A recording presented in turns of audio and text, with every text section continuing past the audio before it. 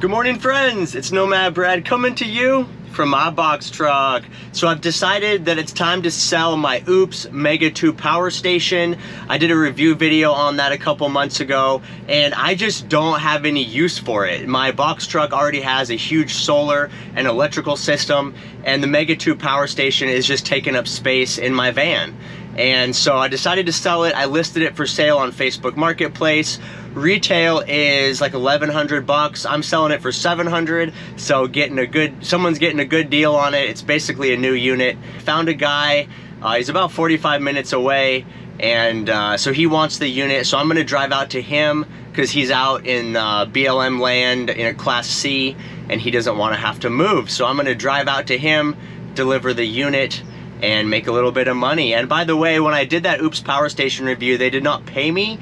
They just gave me the unit in exchange for my review. So basically, the $700 I'm gonna sell this unit for is, just to cover, that's my profit basically for filming, editing the video, publishing it, that type of stuff. So, we're gonna go for a little drive today through beautiful Yuma, Arizona. Let's go!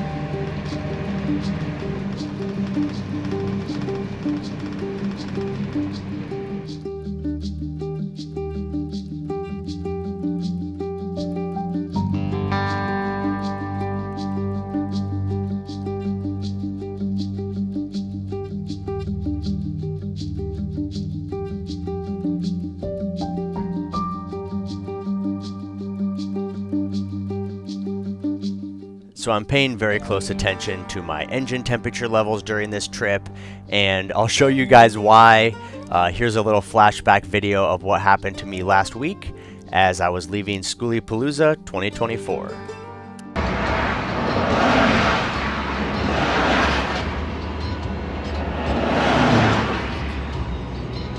All right, friends, we're back at it to the Nomad Brad Broken Down Box Truck channel. So I just left Schoolypalooza. I've been out in the desert all week, not really just hanging out, not driving my van. It's been fine. As soon as I got on the freeway from leaving Schoolypalooza, my engine started running really hot. Pulled over, opened the cap on the overflow, some pressure came out, closed it back up, and it went back down to normal temperature, started driving, and then it seems like as soon as I get up to freeway speed for more than a few minutes, the temperatures on the dash start to climb again. So I've only made it maybe 20 minutes from Schoolypalooza down the freeway, and I've had to pull over 3 times because my temperatures went high. I had that overheating problem in Marfa. I did a coolant flush, changed out the thermostat, but here I have to pull over again. The temperatures climbed up.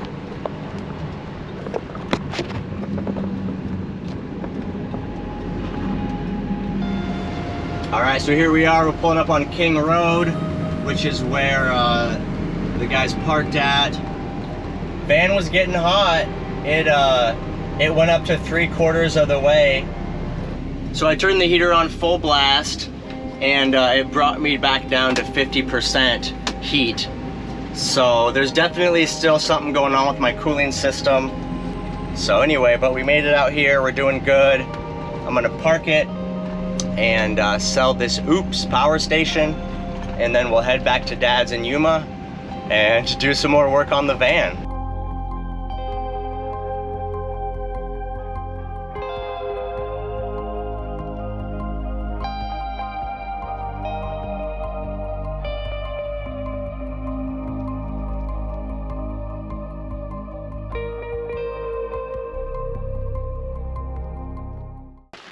Very nice of you because Hi. of 2 kids. Good to meet you. Yeah, nice to meet Do you mind being on YouTube? I don't mind. You don't mind? Okay, cool, yeah. That's Thomas, that's my son. Thomas, hi Thomas. It's Brad Thomas. My last name is Thomas. We share a name. How you doing? Hi, yeah, you having fun out here? Oh yeah, he's having a good time. So you're out here with your parents, yeah? Yeah, my parents are with the smaller van. They got the transit there? Yeah. Yeah, nice, Yeah. cool, man. Here it is right here. Yeah, check it out. Deliver in the desert, that's above and beyond. Desert delivery. We're doing it out here, Solaire service. Bringing the power to the people. Oh yeah. Yes, sir. Thank you. Do you have anything on the Class C? Oh yeah, you got some, excuse me, you got some panels up there. Yeah, that RV, when I bought it, was equipped with a Victron, let's say 320 amp hour Victron, Nice. and 640 watt of solar. Wow, that's a nice garage. Yeah, You usually don't see that. no, that's a rare model, and when I saw it, I jumped on it. Wow, that's cool. Yeah.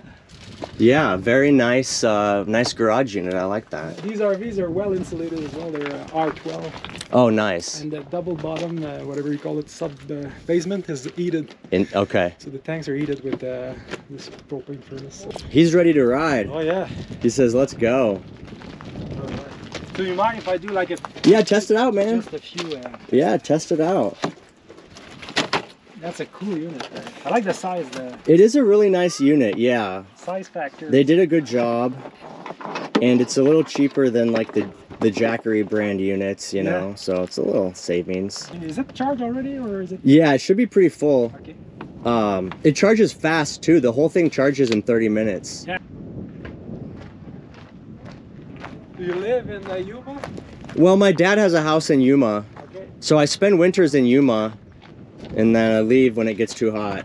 You can turn, if you hit that, it turns on the inverter. There you go. That one, 25 bucks at Walmart. Nice. Oh, a little air fryer. 5,000 reviews, and all saying it's good. Pulls 1,000. Yeah. Yeah, I love all the specs it gives you. It shows you what it's pulling. Yeah. And you get lots of USBs also, and it's got fast charge, so you can plug in like a MacBook. I'm happy. Oh, well, I'm glad you can use it, man. I I'm gonna figured it's a use good it deal for somebody. with the see here.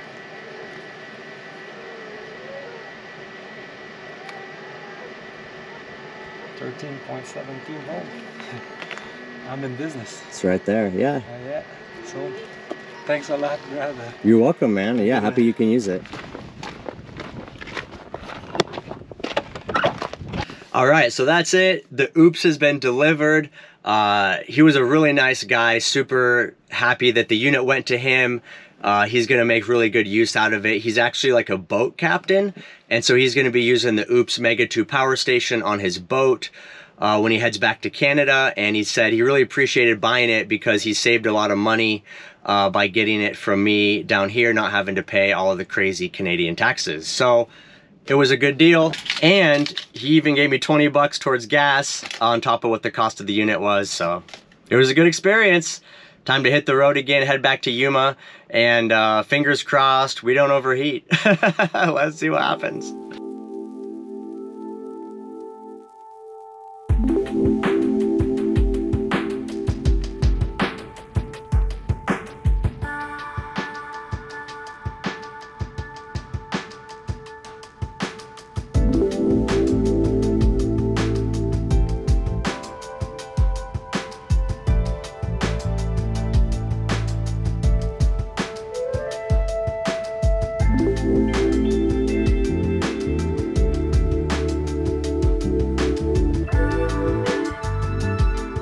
Here it is, it's climbing up.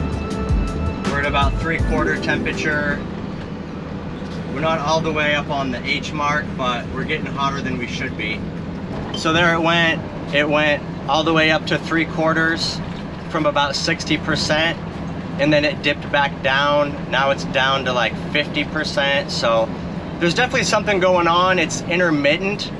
It kind of makes me think it might be an electrical issue. So it could be the sensor. It could be my water temperature sensor. It might be faulty, or maybe the connections between those and my electronic computer. But I don't really think it's the radiator itself. I don't think it's a clog in the radiator. I feel like if it was a clog in the radiator, it would be more consistent. And we're back. We're gonna pull in, check this thing out, pop the hood, see what it looks like down there, see what's up.